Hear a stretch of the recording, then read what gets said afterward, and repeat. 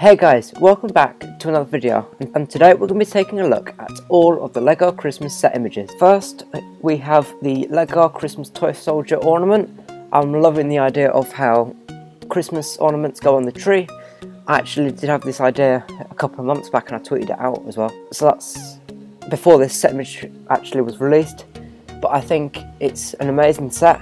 And I think it'll look great on a Christmas tree if you've got a very traditional Christmas tree. And here's the back of them. I love how they've got a 2016 on the back. That's nice because they release lots of different sets every year, and I think it'll be very easy to know which year this comes from. Next we've got Santa Claus. Santa is amazing. I have done a video on these two sets, so if you're going to check my full in-depth thoughts of these sets, the link will be in the description down below so you can check it out after this video if you like.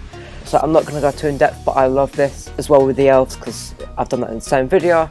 These are great. Next, and not finally, we have got what looks like to be a train, a Christmas train. I believe this is $60 or £60, I don't know, but it is available now. I love the front of it, I think it's great. Unfortunately, I don't have like a full picture of the train, because it's not a very big picture and it'll be all blurry for you guys. So I can only show you like a quarter of the train, which is a bit disappointing. So finally, we have got the LEGO Christmas Snow Globe. Now I actually did a video of this, but it wasn't me talking because this was ages ago, before summer I believe, that we got this set image. So that, and I don't know if this is a real set or not, so don't take my word for it, but I think it'll be great to have it a real set.